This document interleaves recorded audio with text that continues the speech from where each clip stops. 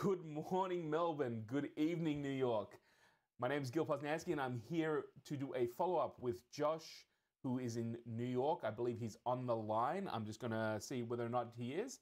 Josh, you there? Oh, there you are. Look, you're sitting in there. It's evening your time, 7 o'clock. Is that correct? Oh, excellent. And I just realized I was going to do something very quickly here, but that's okay. And you've been working on that Creality 3D printer that we spent last week putting together. Is that correct? Just to bring people up to speed.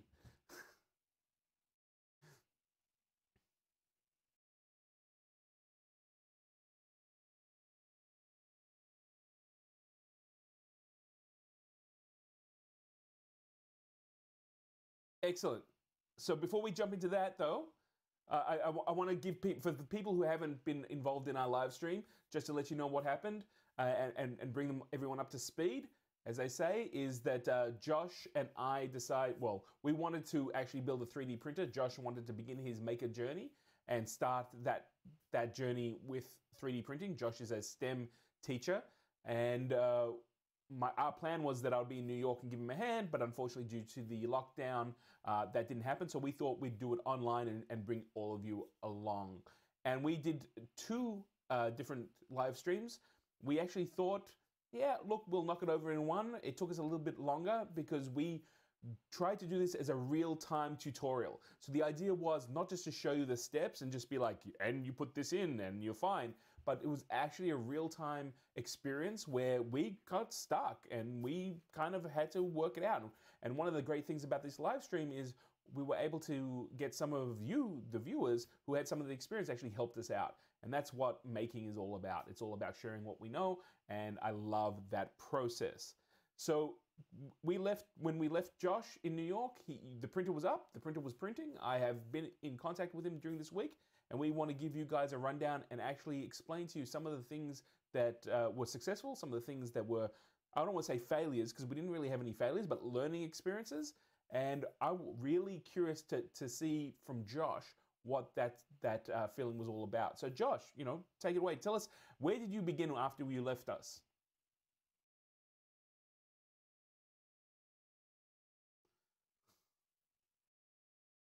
Oh, we can't hear you. Oh, yeah. I'm getting told we can't hear Josh. Give me 1 second. Yeah, that's weird. So I just got told that we can't hear Josh, and that's really important. So let me kind of work on that at the same time. Oh, let's see if we can do that. Josh, are you still there? No, that's still not going to do it. Okay, so let's.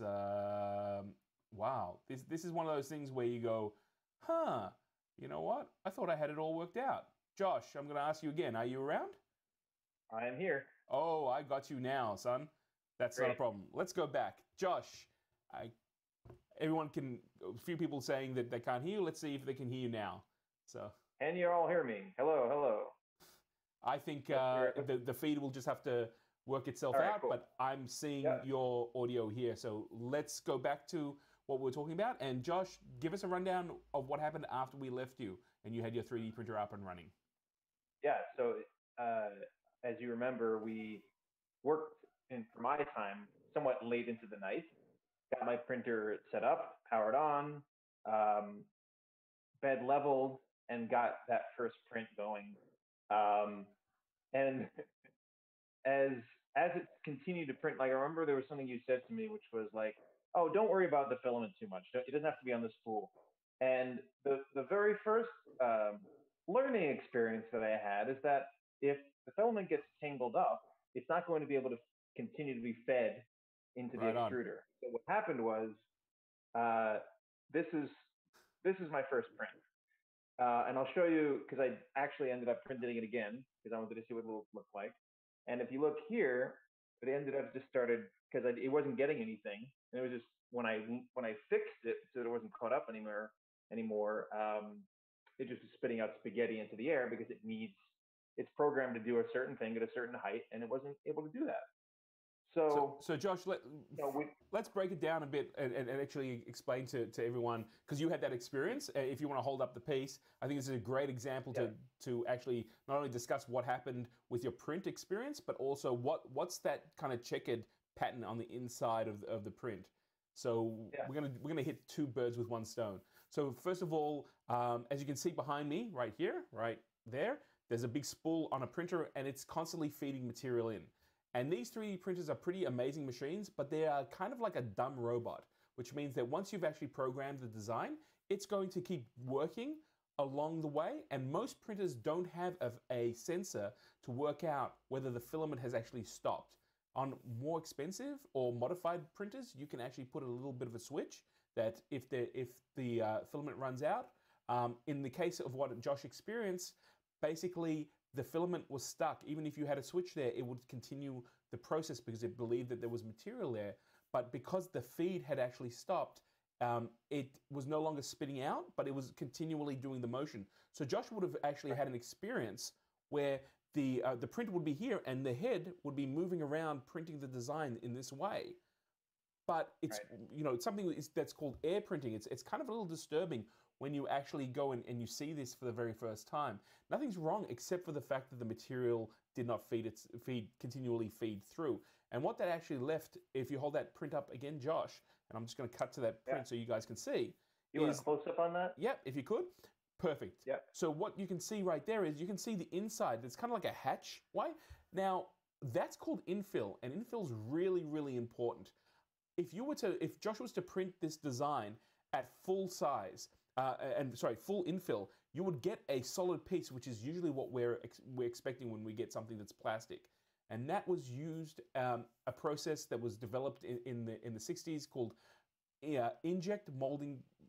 plastic inject molding. And the idea was you would heat up some plastic, just like the 3D printer does, and push that through into a mold, and it would fill that mold under pressure, complete, and you would have a plastic part, and it was really solid. But if we were to do that, we would actually run the printer for not hours, but probably days and maybe even weeks. So a way to be able to make the prints go faster is that Josh can actually define the infill, and to make sure that it's strong, it'll actually create those hashes. And you can use different designs on the infill depending on how strong it needs to be, and you can also define it. So Josh, do you remember the infill that you were using on that print? Yeah, I believe it was 20%, which was like the kind of default, which I've learned, and I'll go into that later on some of the other things I've sliced. But so I used 20%.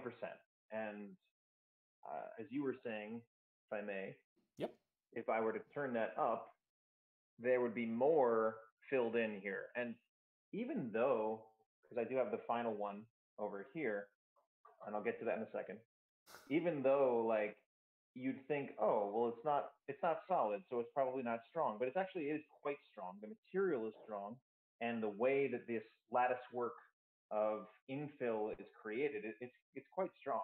It feels that way. Absolutely, and I think that was one of the first comments that you made when we were going through some of the later prints about how strong you actually realized the print was. It wasn't physically, like there wasn't a large area to it, but it retained a lot of strength. And again, that's one of the benefits when it comes to 3D printing. You'll be surprised some of the things that you can print. Some of them very small, but they retain a lot of strength. And it also depends on the material. We're using PLA just for safety's sake. I love PLA because you can use it in a classroom, you can use it in a locked off room. I know that you're in a small apartment in New York. The last thing I want to do is create or recommend some material that's going to cause toxicity. So PLA may not be the strongest material that you can use, but it definitely, in this case, that was something that you noticed.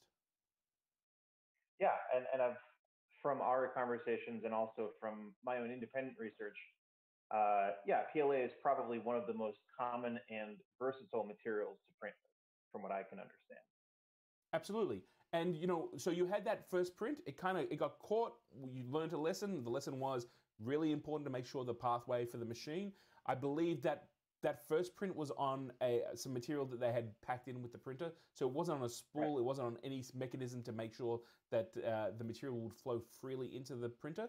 But you tried it again with some material that you had bought. Yes, sir. I had bought another spool of blue PLA filament from Amazon, and I was able to create my little piggy bank. So you can see from the first print to the second print, you know, it stopped about here, or I stopped it about here when it was air printing, as Gil was saying. I like to call it spaghetti, but It's but okay. yeah. So and this is the successful first print in T my Turn it onto the APLA. side so that people know exactly what this is. Or show the top. Oh yeah, so it's a piggy bank, and of Absolutely. course you can't have a piggy bank without some coins in it. So So I, you've already put some money in there. yes sir, yeah. And that's the interesting thing here too, because this one, it is a hollow piggy bank, but uh, in the walls that create the structure, there's also infill. So like I find it quite fascinating. It's kind of cute too. It's a little smiley face on its snout. Yeah, So, I was really happy when I saw this come through as my first print. It's it's very detailed. It's very smooth. And yeah, I was very happy. It got me excited to get into my next print. it's a super cool experience, and I know that once we actually used a design that came with the printer, so that had been pre-sliced. It was really a shakedown of the printer to make sure that it would work. And I know that you made the comment that you were walking around the house just holding it. And I think you made the comment that you stopped at the point that you didn't want to kind of take it to bed and sleep with it in your hand.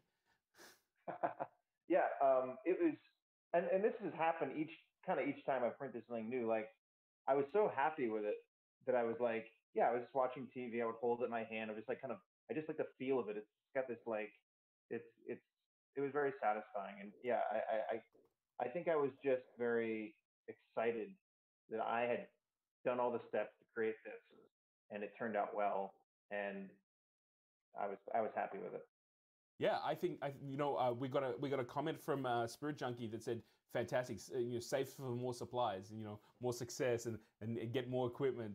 So the very first thing is actually promoting you to be able to invest a little bit more in this hobby, and that was great. I mean, you sent me a message, you showed me the success, and I think at that point we decided that was enough for the night because it was getting late. But Yeah, we continue this throughout the week and share with people. What was the next thing? What was the next step in this journey for you? yeah. So I think you were talking briefly at the end of our last stream about slicing, and I at the time I was like, hang on a second, you can't just download a file and put it on, send it to your printer and go print and poof, it's done. Um, so and then of course I was like, oh, that makes sense. Like you can download uh, models from websites like Thingiverse, but you have to tell the printer how you want it oriented, or maybe it's got a piece hanging in the air. You want to put some supports under it so that it doesn't like have another air printing or spaghetti scenario, or worse, that it'll just kind of droop and fall over if it is able to put it there, and then it's not able to. Right. Um, I mean that's a big part of it. I know that we really concentrated on assembling the machine and making sure that it would run. But there seems to be kind of three different phases when it comes to 3D printing. One is a design phase, which we haven't actually really discussed. One is a slicing phase, and what that means is taking an object that you've modeled in maybe CAD or some sort of computer aided design software, and being able to then give the 3D printer instructions on how to put material to create that in the real world. And that's commonly known as slicing. So there was a piece of software that came with the machine. Um, I know that you loaded it up and decided that you'd use something else. well, yeah. So here's the funny thing, and this can serve as both a narrative part of our story. It can also serve as some feedback to the manufacturer. Uh, the Creality slicer actually, there is no version of it that runs on Mac, which is the computer that I am running. Right. Me So, too. so my options were, set up Boot Camp on my Mac and then have a Windows instance running and run it from there, or download something else. So guess which one I did. I think that you might try to find a different slicer. And in fact, I'm familiar with what you actually downloaded and used. Yeah, so I ended up choosing the Ultimaker Cura program, which The I'm sure as the you're Ultimaker? familiar with it You because it's mean this Ultimaker. designed for this machine behind me right here, which is an incredible experience. But Cura is something that I actually use quite a bit, and it's quite common. It's a really high-powered piece of slicing software, and it does really, really well. And in a very short period of time, Josh, you were able to get Cura all organized and ready and working. And I was actually really impressed with the fact that Cura had a built-in profile for the Ender 3. Yes. So once I got that downloaded, it was super easy, a lot easier than downloading a Windows instance and installing that on my Mac. Yeah, it just asked me what printer I was using, and I told it Creality Ender 3, and yeah, it actually even put the picture, uh, the Creality and the Ender logo on the build plate in the program, so that was like kind of customized in that way, which is what you noticed. Excellent. Um, Excellent. And I think that, one of the reasons when you asked me to recommend a 3D printer, and I know that you were super keen on like building your own, one of the things that I have a drawback with some of the machines that I have had here and built over the years is that there aren't any kind of profiles downloadable that links directly into the machine. Usually I build things on spec for the needs that I need, which means I've got to go in there and really fiddle, really do tests to make sure that I can get a result. But with this Ender 3, which is really geared for people entering the 3D printer market, you had a very, very kind of seamless experience getting things up and running. yes, I even before uh, my printer arrived, and of course before we assembled it together on Livestream, I had already downloaded a couple of models from Thingiverse, which I was really excited about printing. So the Mm-hmm. first one my first model that I sliced in Cura and then was able to print was my Starfleet, the next generation communicator badge, which you can see here. Yep. Um, and with your guidance, of course, I have since printing it used some sandpaper to smooth it out. My plan is to really turn this into like a screen accurate prop, and I would like to kind of attach a magnet to the back and be able to attach it here on my chest, if, for some costuming or just fun. Sure. Um, but yeah, like I was super happy with this, and each new print that I've done has gotten me more excited. Like every time I tell someone what I just did, they're like, "Okay, what's next?" And I'm like, "Huh, let me think about it." Can you hold the badge up to the camera so people can see kind of the detail? Perfect. Yeah, so you can see it's yeah, it's And one of the great things about the 3D printer is you can actually define like all the details. So if you turn it around to the back, is there a hole in there? Oh no, you got so some designs actually have a hole for the pin already placed in, and yeah, if you were designing that piece, you'd be actually be able to put that hole in there and have that as part of the actual creation. So that's one of the benefits of 3D printing. You can actually put holes and threads in, so you don't have to come up with a drill later on and actually bury into it. But Josh, depending on what happens with that piece, that may be something that you put on the wall, or something that you then go into another piece of software and modify so that you can actually get the result without having to do that manual step. yeah. It's really good that you brought that up because, like, in addition to our conversations and like what I've been doing is like if look, you're fantastic for for being on call and answering my questions when you can, but like I've done my own work research and I have watched some other people's information about what to do, and Great. there was a really fun video.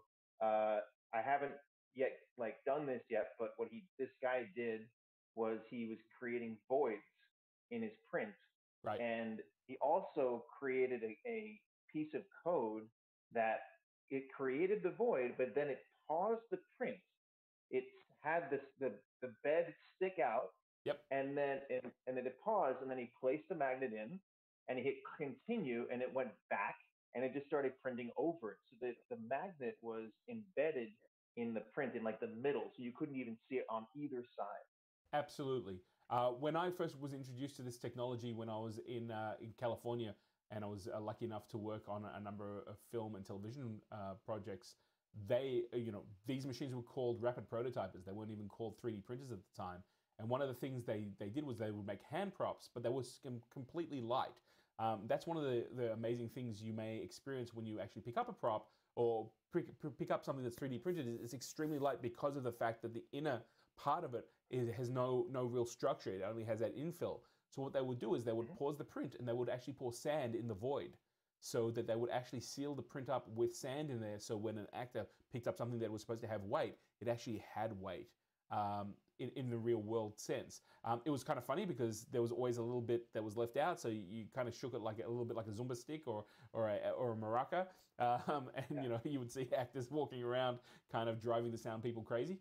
But apart from that, it was a really quick workaround, and I believe they changed that from sand and using just like the little metal sinkers that you use for fishing and just putting some hot glue. So it was a really simple answer to something that they needed it to work out using the equipment. Same idea that they used with the magnet. So that's, you'll be getting into G code, which is the language the 3D printers use, and learning how to pause things, how to move them around, and then restart them again. And that's all doable. So Josh, you made yourself your Star Trek communicator badge.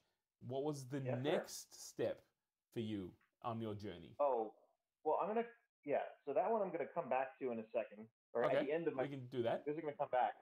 But the next thing that I made, because again, I had a queue of things I wanted to make before even beginning. I made my own, I call it a coronavirus gadget. Okay. You can use it, this is very timely, you can kind of use it like this to push a door open. Yep. Or you can use the hook here to grab a handle and pull it open. Okay. And then you can also, it comes with a little cover, so you don't even have to touch the end of it where it's touched the door.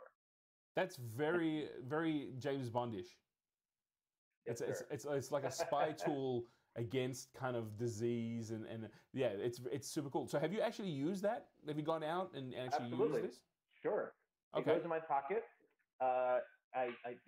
Whenever I go on a walk or go to the groceries, I bring it with me. Okay.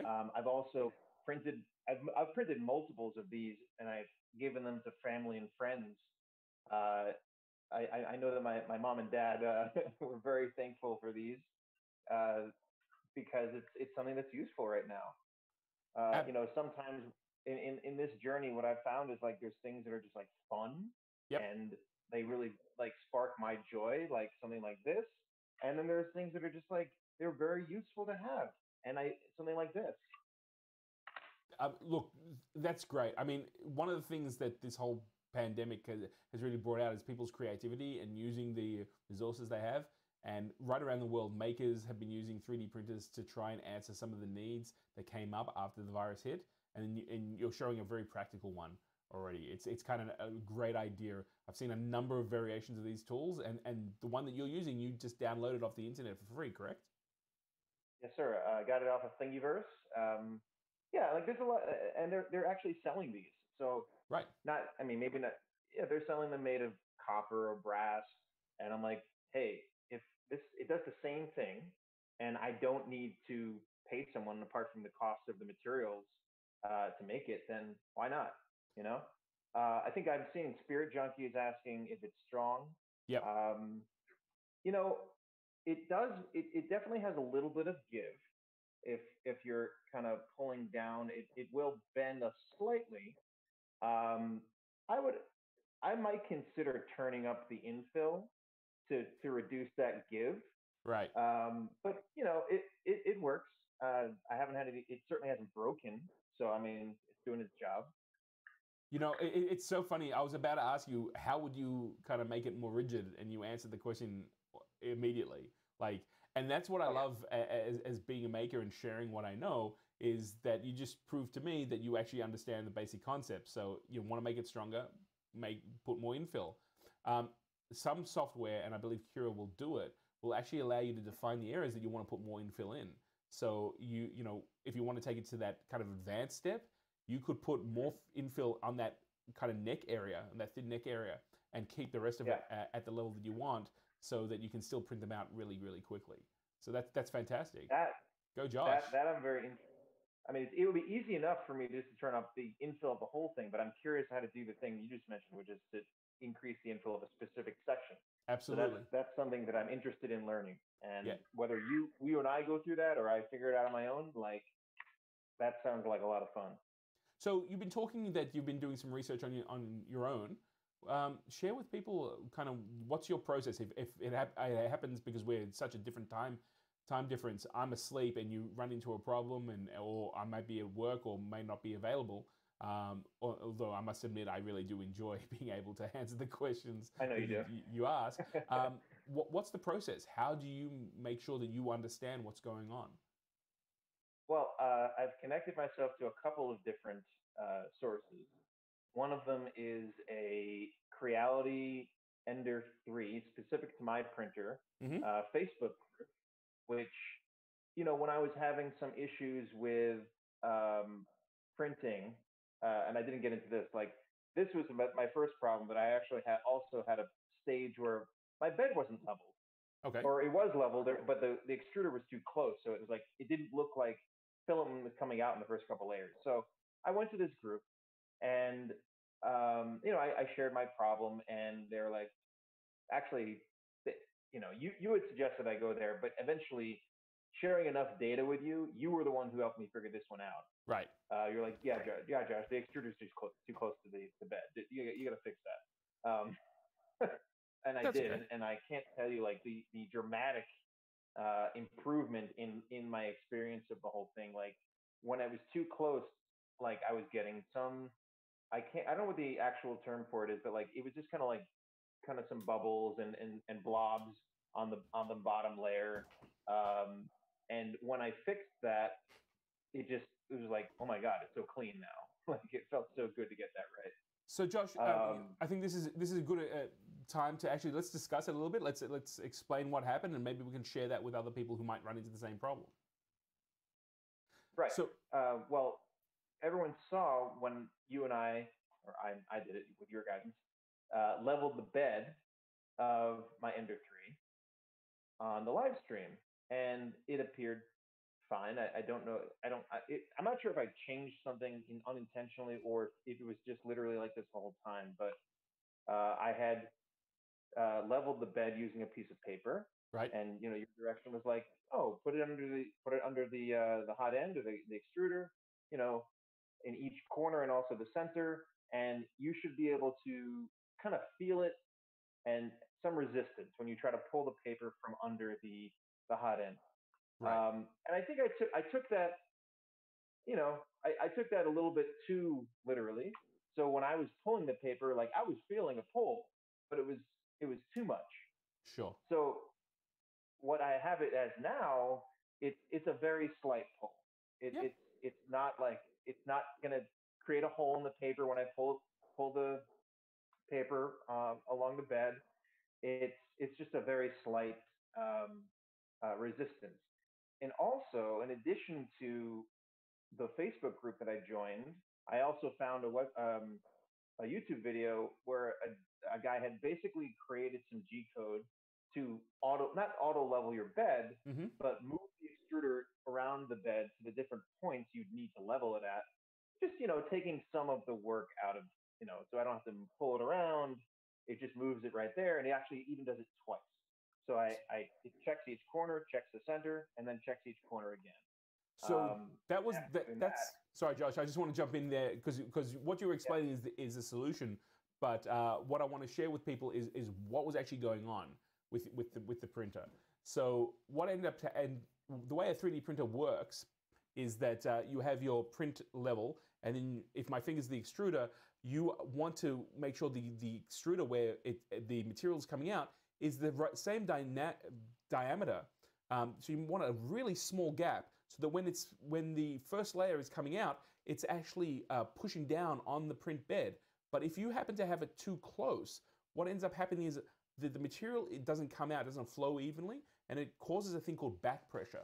And the back pressure just kind of fills up the nozzle with a whole lot of liquid material. And sooner or later, if you keep feeding material in, it'll actually start pushing it out. And what I realized when Josh was sharing some of the photos with me was the fact that that back pressure was putting really, really super thin layer. So there was material on the bed, but not enough to actually come out. And what would actually happen is that after printing that first layer, if the nozzle comes out, all that pressure kind of pushes the material through and causes kind of, instead of having a smooth layer to build upon, you actually end up having like almost like a blob. It will even itself out over time, but that's not really good for the machine and definitely not good for the print itself. So in this case, what Josh did was absolutely correct. He was able to change that level a little bit higher, find that middle ground, and allow the material to come in. One of the other things that you mentioned just before, Josh, was that you saw there was kind of like lines on the print. And what ends up happening there is that when more material is pushed out because of that pressure in the nozzle, when the extruder comes out, it's usually around 200 degrees, 210. So what ends up happening is that nozzle becomes kind of a little bit like a hot knife. So it actually will cut layers into what the material is that has already been deposited. And that's something just out of experience. Josh actually has an automatic bed leveling system to put onto his Ender 3, the BL Touch. It's a common piece, and it's a great thing. But one of the reasons why we didn't put it on straight away was I wanted to be able to explain why it's so important to have the bed leveled the way it is. And it sounds that like through your research and through kind of finding a few tools to be able to do it, you nailed that bed leveling perfectly. Yeah, thank you. I think I'm equating it to you're teaching me how to drive manual before you let me drive an automatic. Right, absolutely. Like, it's one thing to download. If you learn on a manual, you know how to drive. Yeah. Sure. That's a conversation that we've also had, which was, later on, and we're going to discuss it really soon, that you printed something out and then you wanted to go and find a profile to download. And I was kind of a little bit like, yeah, Josh, I'd rather teach you what those settings are in there as opposed to just downloading a profile. Because if you run into this problem later on with something specific, how do you deal with that if it's not a case, if you don't understand what each step is? So, profiles are great to get kind of the car up and running, as to use your analogy, but, it's also nice to know what's under the hood. Well, that's a really good segue into the next project Great. that I attempted. So I was, posting pictures of my prints on social media, and people were getting excited. They're like, "That's so cool, Josh!" And then my friend, who he's a friend from my D&D group, he was like, Josh, you can go to this website called Hero Forge, and you can create a mini of your characters that you're playing with right now. And I said, well, that sounds amazing. So at first, first thing I did was I designed one, and then my friend Jimmy, he was like, well, are you gonna print it? And I'm like, I have to figure it out. I have to get the slicing right. Because I was also watching at this point, that's where I came up with this, like, oh, I need to download the right profile so that it'll print properly. And I told this to you, and you're like, hey, maybe you want to. It's probably not going to make a huge difference, but anyway.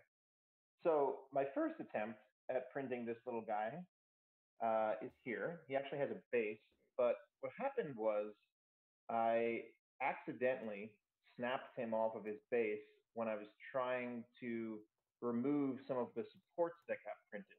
Because as you can see in this model, there's a couple of elements that are floating in midair, like his cape here, that had some supports under it. His staff here had some supports under it.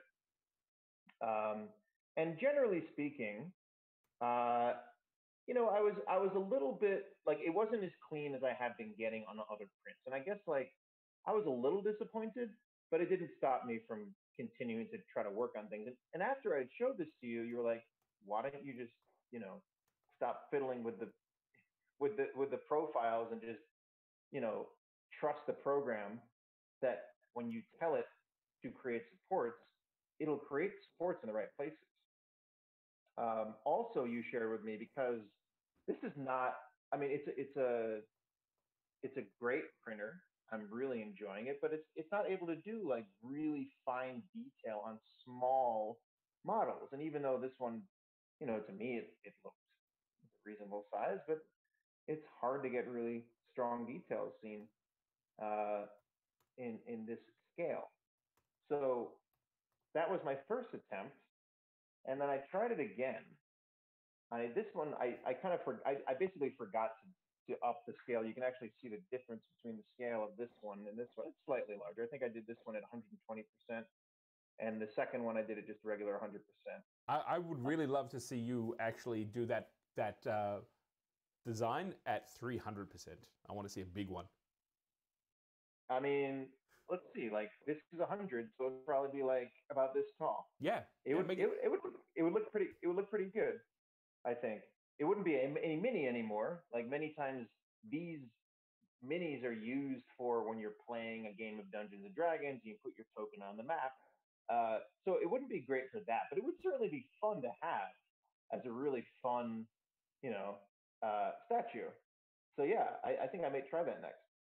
And also, putting it at that scale would make it much easier to put supports in and be able to get them out and still retain the detail. Right. So I like that suggestion a lot. Thank you. Well, you know what? I think it's a great thing just for experience. I know that one of the conversations we had when you printed up your first one was the detail didn't come out as cleanly as you were hoping. And I think that's where the suggestion was to print it a little bit bigger.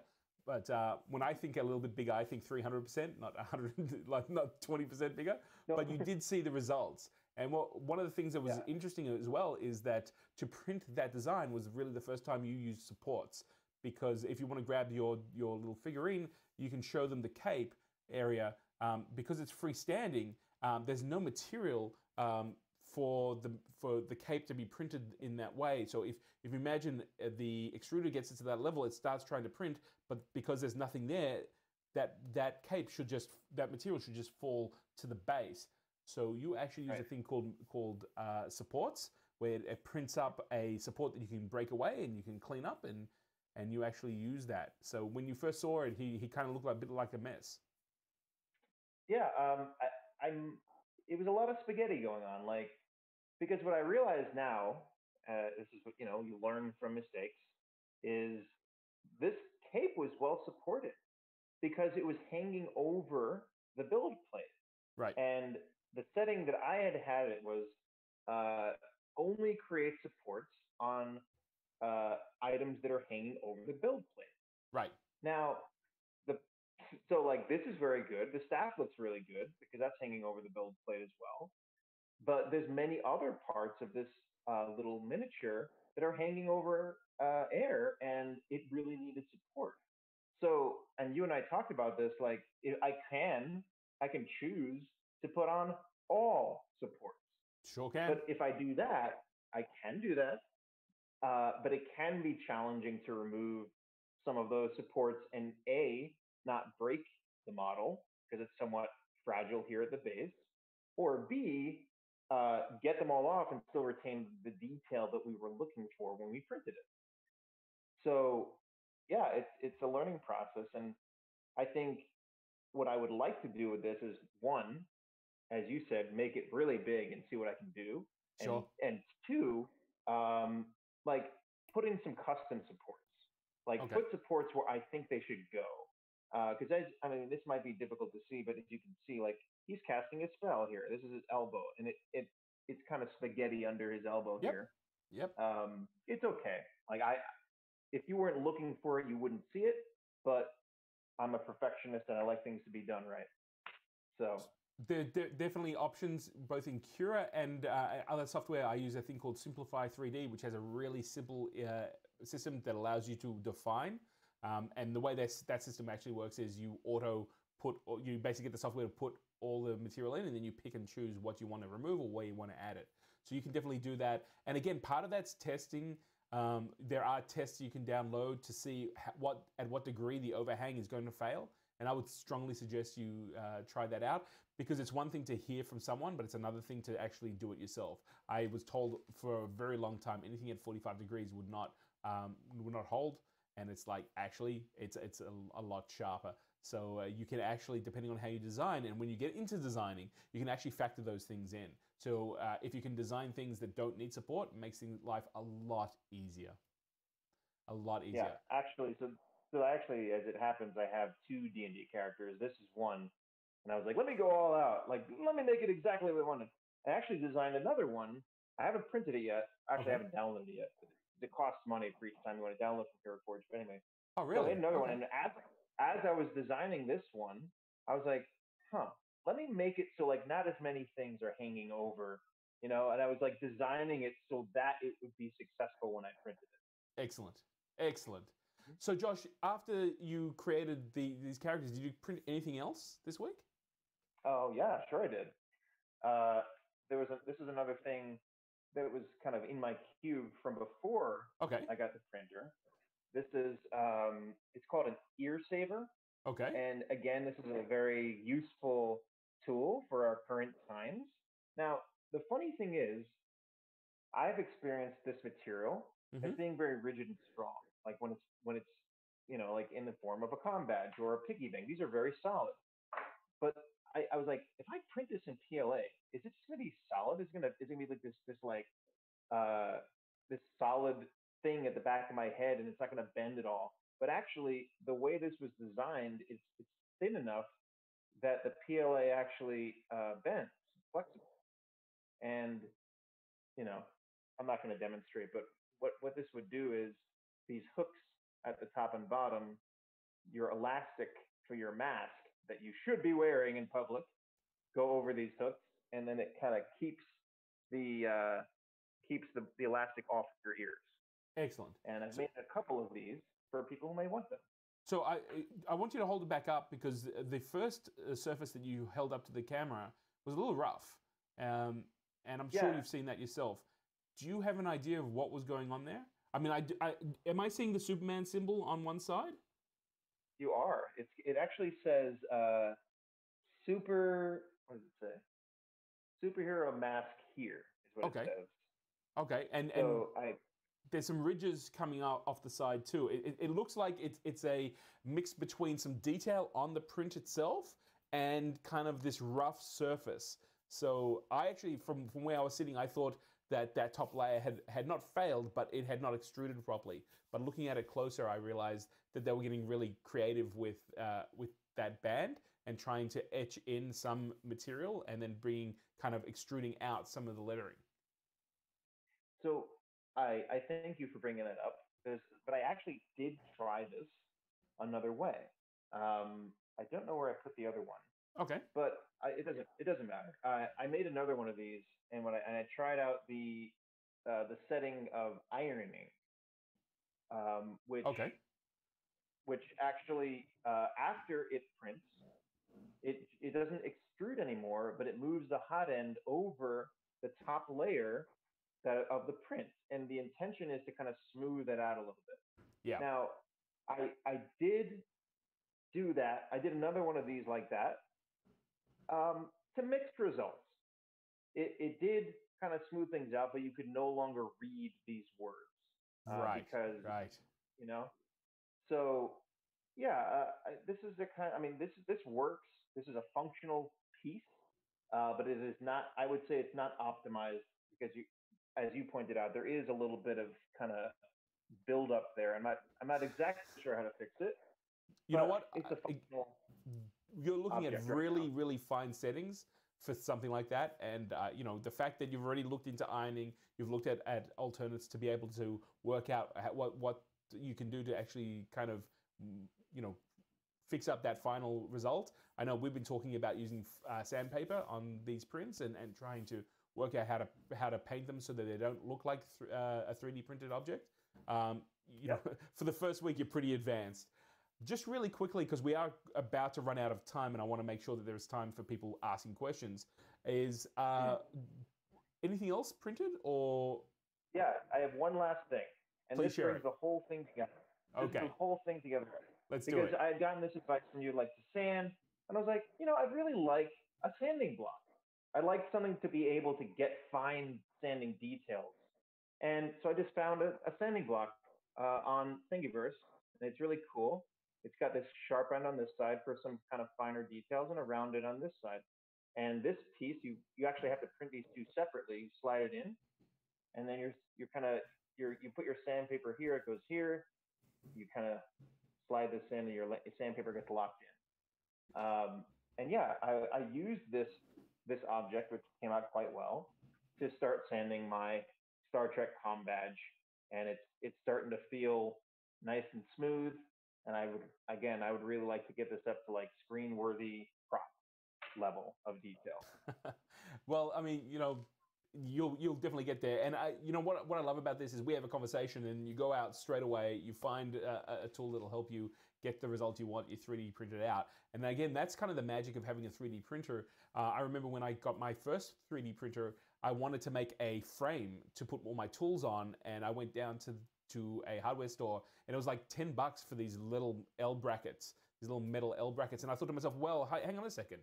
I can actually print these out on my 3D printer. They don't have to be strong. It's not about the metal. It's about holding it in place while the glue happens. And I went home and I created what I needed in less than 20 minutes. So, I mean, that's an incredibly empowering journey. You can see why these machines have gone into schools and in learning institutions, why workplaces are now bringing these machines in, because you can do a lot of things in-house. We are kind of at the cusp of being able to incorporate it into to manufacturing. What I call small manufacturing. Large companies have printers that have been doing this since the 80s. But Josh, I want to ask you really quickly, 3 things, good and bad, 3 good and 3 bad things this week that surprised you, or things that you were like, now that you're at the end of that first week, you're like, I didn't realize what that was about. Well, it's funny because almost every kind of good or bad, almost every bad thing is followed by a good thing, because I always figured it out. The first big challenge for me, was getting the bed levels properly, and I'm really glad that I went through that, because now I know how to do it properly. Great. I was so happy that I finally kind of got that dialed in, and I was like, well, I had the default bed that came with the Ender 3, and I was like, this is working now. And Gil's like, yeah, you should switch to the glass. And I'm like, but this is working. Why should I switch? This is what I was saying to myself. And I'm like, you know what? Again, we got to try new things. We have to, go into new territory. So I popped the glass bed on, and you were telling me like, oh, you have to put on the layer of glue stick to have an adhesion with the print and the print bed of the glass. Sure. And I looked at my Creality tempered glass bed, and it actually has, I'm not exactly sure what the material coating it is, but it doesn't require you to put any glue stick on it. Right. And I had been, from my first couple of days of using the default bed and having the nozzle too close to the bed, and then having to kind of like really work hard to pry these prints off. And then like I printed it on glass properly leveled, and I just kind of like, and just popped right off. I was like, oh my God, like why did I not use this earlier? Right. So I guess that's a plus and a good and a bad both together. I want to just really jump in here really quickly. What you're experiencing is something that I learned the hard way. That when the print actually cools off, it shrinks, and because glass isn't rigid, because it doesn't bend, it doesn't flex, the prints will actually pop straight off. Or if they don't pop off, just a little bit of a kind of nudging as such will get them straight off. Yeah. And I remember the first time I ever used a printed glass print bed was just a normal piece of 2mm glass that I took out of a picture frame and cut to size. And I printed something, I put it down, I went into the next room, and I heard this big crack. And I thought to myself, oh no, I've broken the glass. Like the glass has obviously expanded and broken over the heat. And I walked in and the print had popped off, and I was like, oh, okay, And then the next time it happened again, I thought, oh my God, someone's thrown a ball through the window. And I was like, no, I mean, these really loud events. Then the third time I thought to myself, I'm going to hang around. So what I did was I took the print and I turned it around, and as it was cooling off, I could actually see the areas where the print was cooling off and popping, and literally popping off. And eventually it gets to a point where the weight of the print just kind of pulls it straight off, and it makes this kind of ping sound.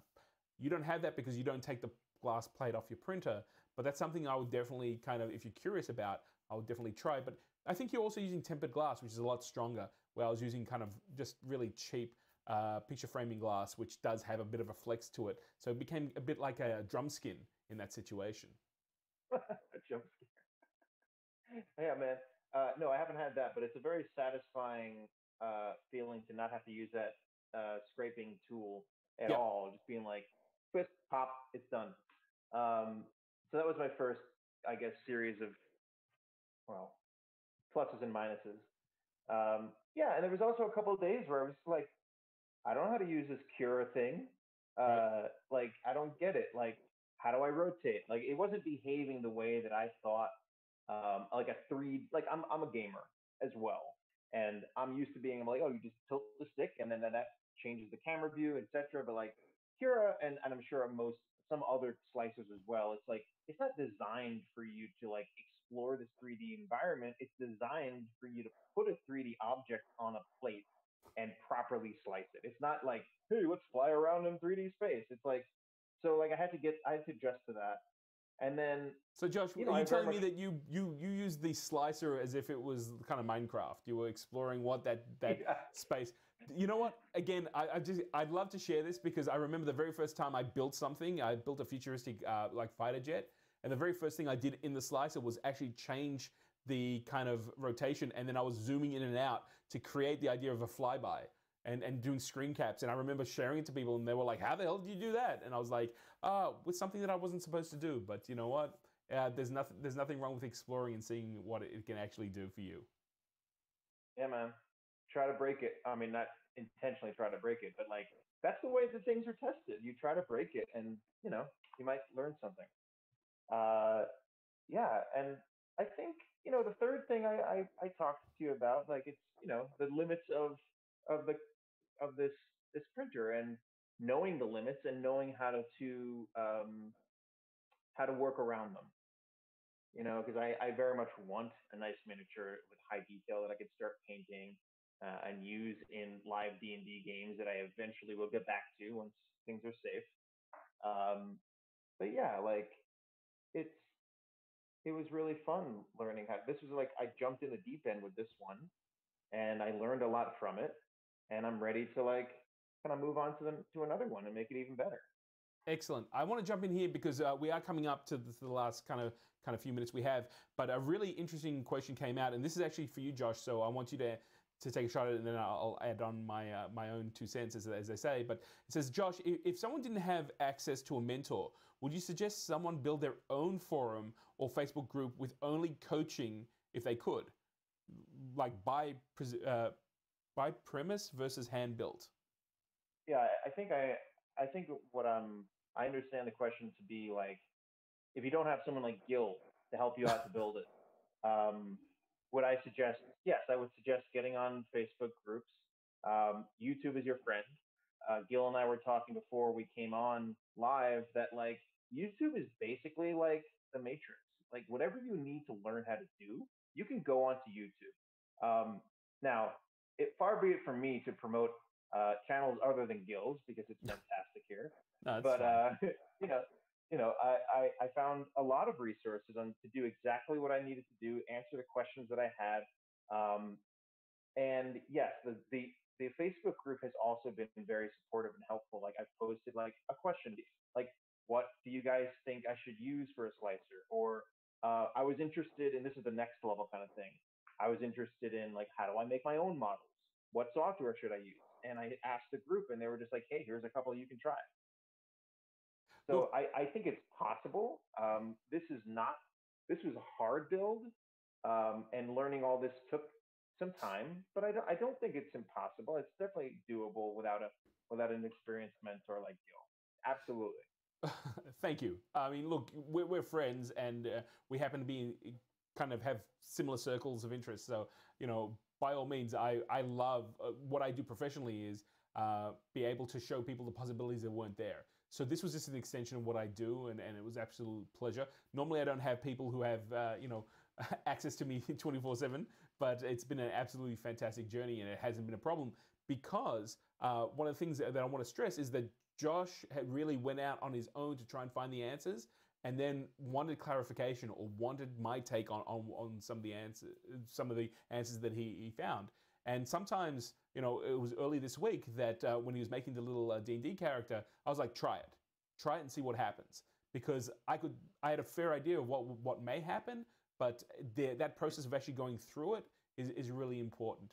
The other point that I want to make is that the maker community is amazing. It's an amazing resource. You can learn only so much by watching YouTube. You can only learn so much by reading a book. But by actually getting involved and using your hands and actually going through the process, I know that Josh and I spoke for weeks about 3D printing and 3D printers and alike. But what I at least experienced from Josh was when he was actually in there doing it, it was a completely different experience. It was a complete level up. It was the things we were discussing were falling into place, and they were creating new problems and new questions that either Josh wanted to answer by himself or he wanted a little bit of advice. So I would definitely get involved in Facebook groups. Some groups now have kind of a mentorship program where you can be coupled with someone and actually share the process. And I create. I've got my own lab. I always enjoy working with people way more than I enjoy working by myself. So that's, again, one of the reasons why we decided we get a little bit creative and do these series of live streams, because we could do it, the two of us, but we also wanted to share that out. Spirit Junkie actually said also that he spelled something wrong. He's like, if you couldn't get coaching, do you want to do pre-made versus hand-built? I'm assuming that's going to be the models. I would totally suggest you start with the pre-made stuff, because that gives you an idea of the process. Once you understand the process, it's a lot easier to go in and start designing. I mean, this is something that Josh hasn't done yet, but having taught things like Tinkercad, once you've gone through that process and you understand how the 3D printer works, and actually things like undercuts, which may need support, putting a hole in to, wow, we just lost something. I'm just going to go to Josh. That's not a problem. Yep. That's a problem at my end, but I'm going to keep talking. By understanding things like putting a hole in, or even putting threads in, let's see if I'm back, there you go, you're able to actually work out exactly what you need and what will work and what won't work. So you can actually factor that into your design. And it's really incredibly empowering to be able to go in there and actually be able to create what you would like to make.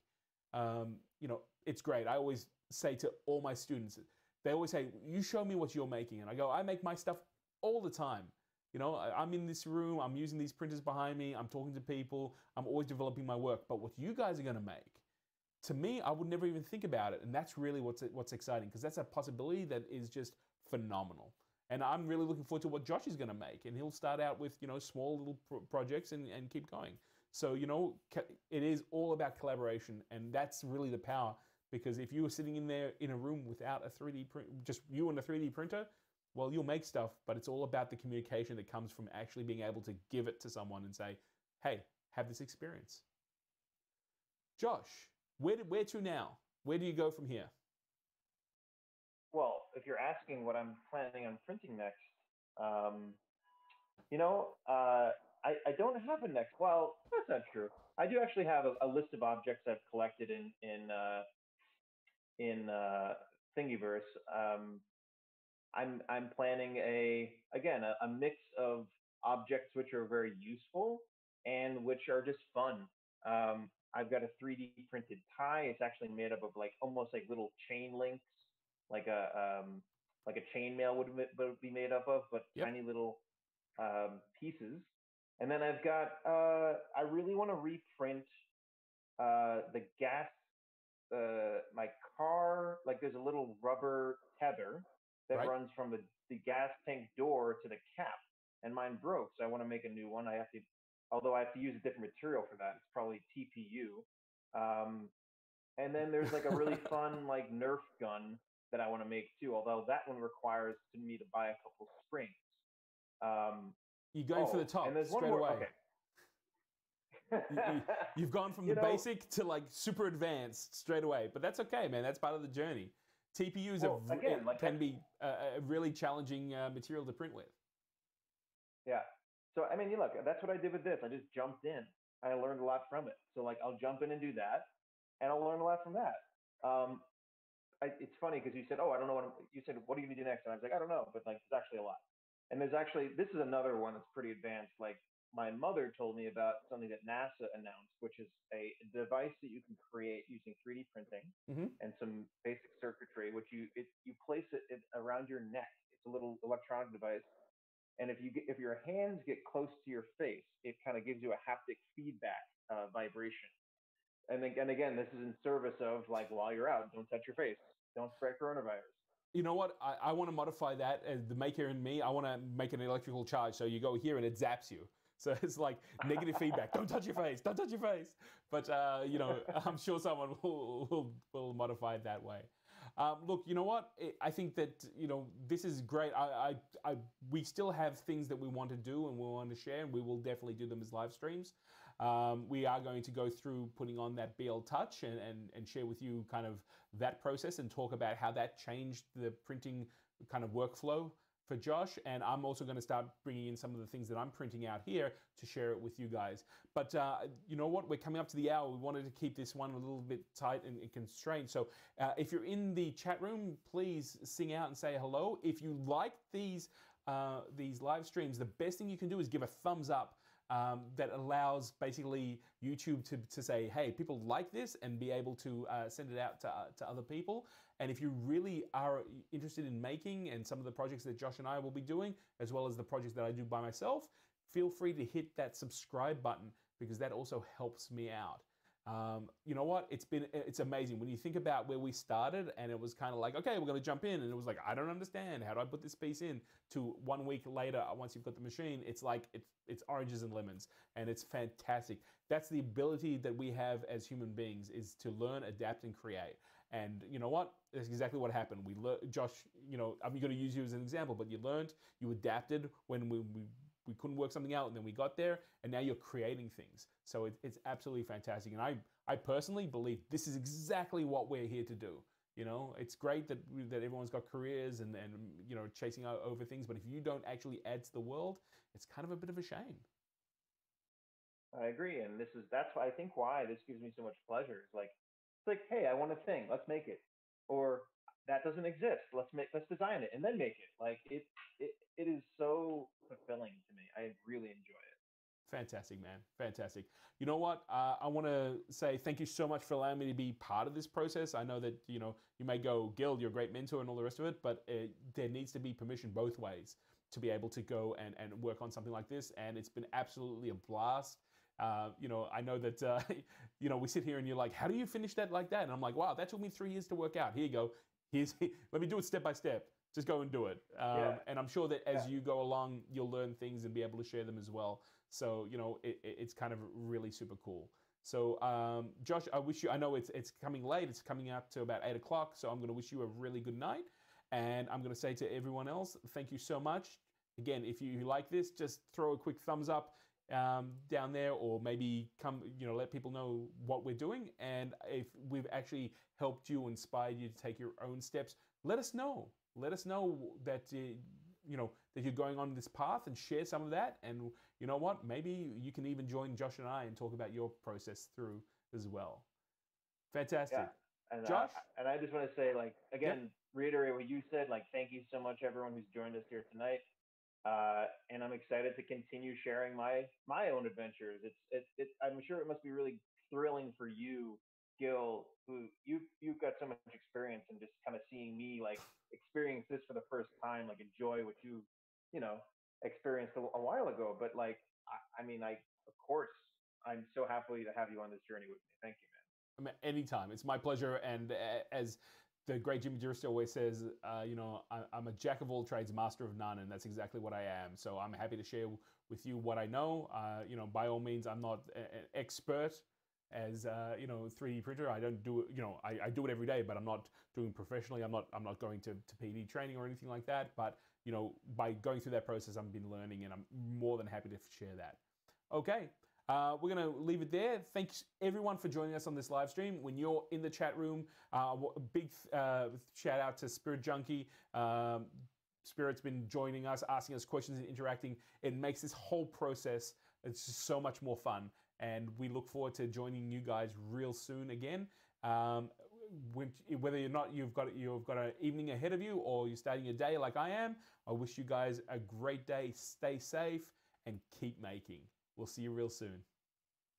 Have a good night, guys.